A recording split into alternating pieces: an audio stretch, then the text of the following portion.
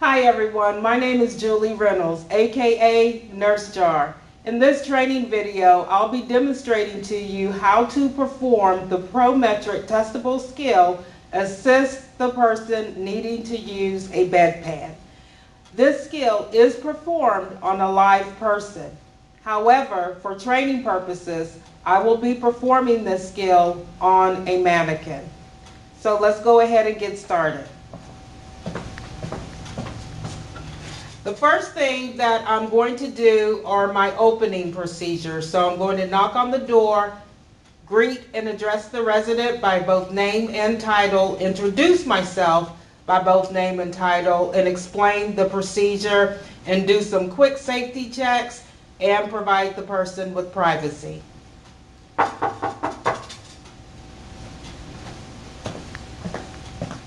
Good morning, Mrs. Jones. How are you doing today? Awesome. My name is Julie. I'm your CNA, and today I'm going to help you with the bedpan. But first, I just want to make sure your bed is in a low safe position, and it is.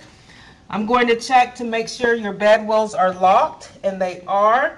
Here's your call light. Just press this button if you need anything. I'm going to go provide you with privacy by closing your privacy curtain.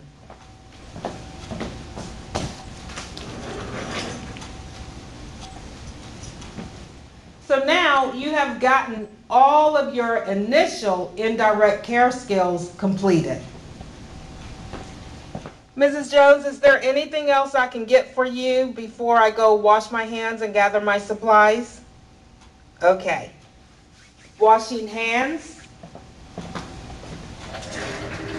What I'm doing now is this overbed table has wheels, so I'm going to take it with me where I need to go. The first item that I'm going to collect is going to be a chucks to use as a clean barrier on top of my table. I'm going to collect another chucks to use as a linen protector, 2 pairs of gloves,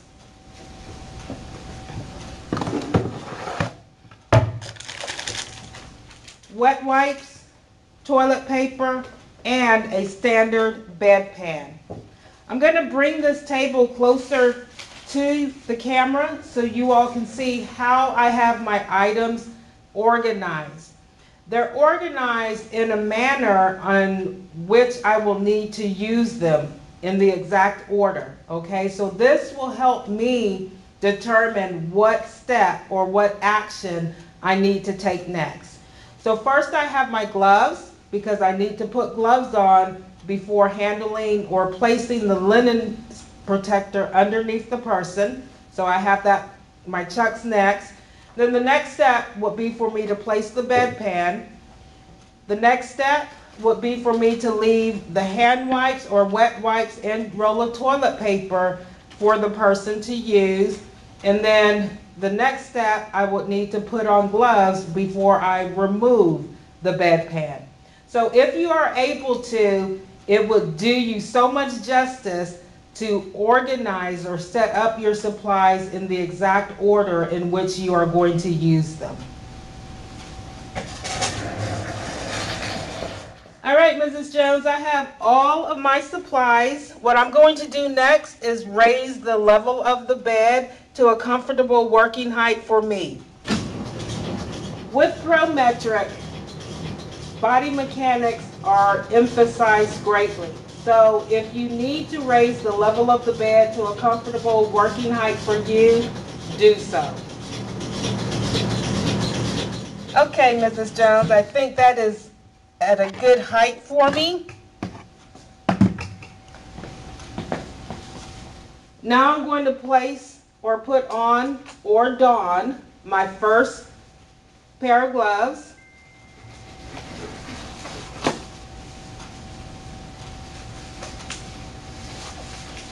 Mrs. Jones, I'm going to get ready to place a linen protector underneath you so I won't dirty up your sheets, okay? What I'm doing is I'm placing the linen protector on the bed. I'm opening it up, and I'm going to roll it away from me, okay? Just rolling it up. And now I'm going to turn it around and I'm going to lift Mrs. Jones's sheets and her gown. Mrs. Jones, I'm just going to lift your sheet and your gown, okay? What I'm doing is I'm putting the linen protector in place where it needs to be.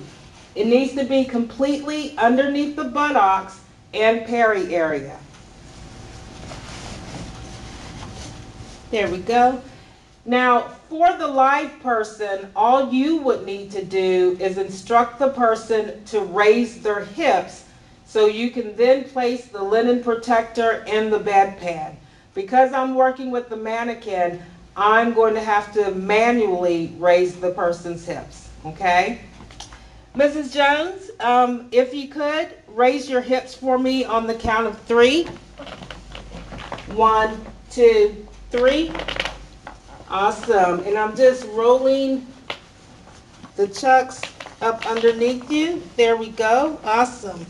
Okay, I'm just checking to make sure that I have the chucks completely underneath your buttocks and your peri area. The next thing you'll need to do is to place the bedpan. Now, you have to place the bedpan correctly. The bedpan has a narrow end and a wide end. The narrow end needs to be facing the footboard, while the wide area will be facing the headboard. All right, Mrs. Jones, again, if you could raise your hips, okay, on the count of 3, and I'll place the bedpan. 1, 2, 3. Awesome job. There we go. Just want to make sure that your sheets and gown are not in the bedpan. That is good. Now, you may also place the linen protector in the bedpan by instructing the person to move closer to you and then slowly turning them away from you. So whichever works better for you, okay?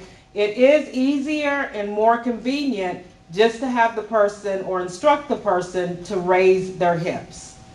Now that I've got the bedpan placed, I'm going to remove my gloves without contaminating myself. I'm going to make a C with one hand, grasp in the middle of the palm, pull that glove off, ball it up in my hand, take 2 fingers underneath the second glove, pull it over, and immediately dispose of it into the trash can. And then immediately verbalize washing hands. Mrs. Jones, I'm going to raise your head of bed now, okay, so I can get you in a more comfortable and natural position to use the bathroom. You're doing okay? Awesome. So what I'm doing is I'm raising the bed to a high Fowler's position. During testing, you can instruct the person or tell the person that they can move around and readjust themselves as you're raising the head of bed. Okay? Is that good for you, Mrs. Jones? Awesome. Mrs. Jones, I have some toilet paper here and hand wipes for you to use, okay? Now, with the hand wipes, you'll need to explain to the person what the hand wipes are for.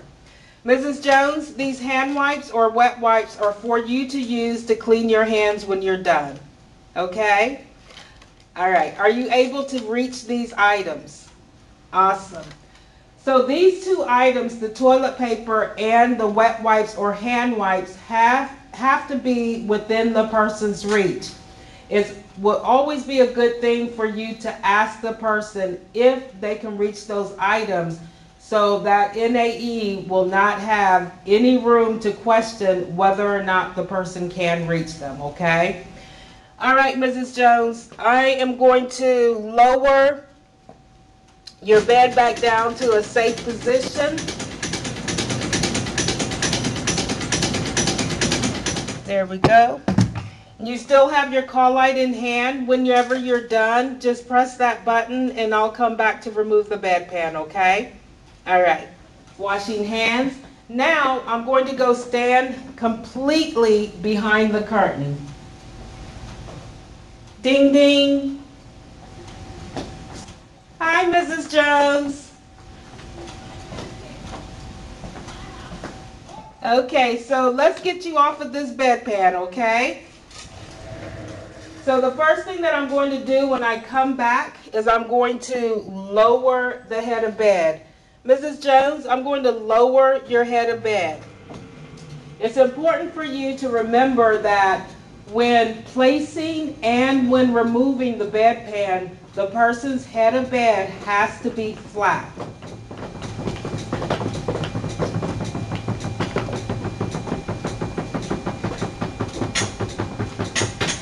All right, and then I'm just going to raise the level of the bed to a comfortable working height for myself, okay?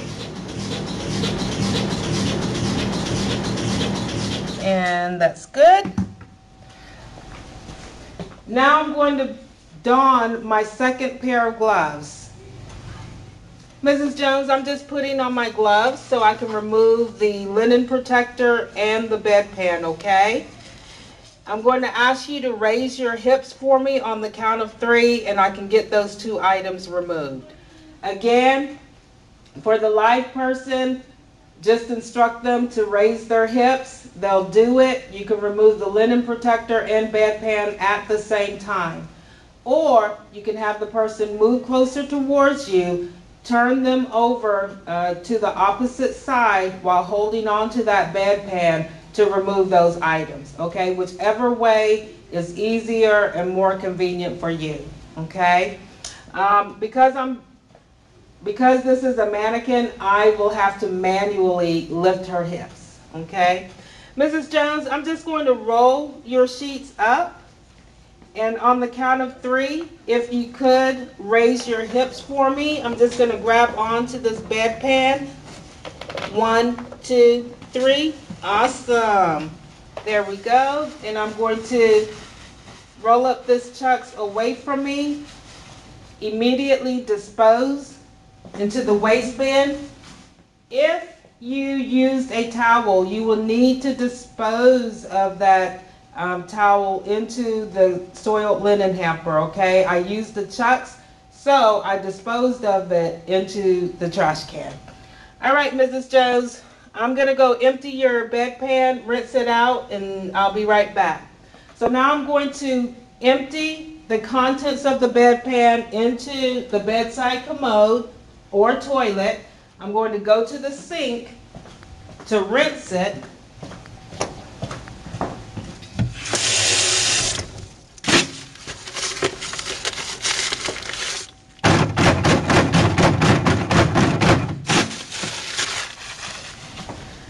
I'm rinsing the bedpan. Now I'm going to empty the rinse into the toilet. Then I'm going to dry out the bedpan.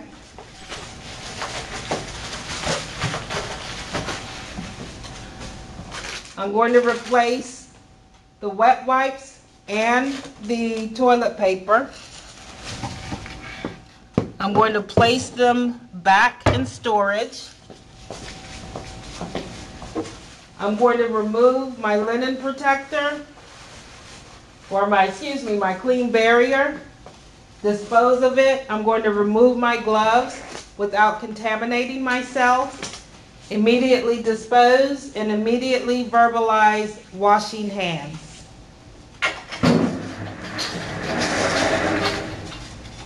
Okay, Mrs. Jones, I'm just going to get you in a comfortable position here.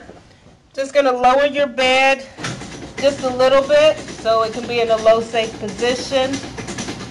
There we are. You still have your call light. Your bed wheels are still locked. Would you like for me to open your privacy curtain or keep them closed? Okay, I'll keep them closed for you. Is there anything else I can do for you? All right, Mrs. Jones, you have an awesome day, okay? Now I will verbalize washing hands. Skill complete.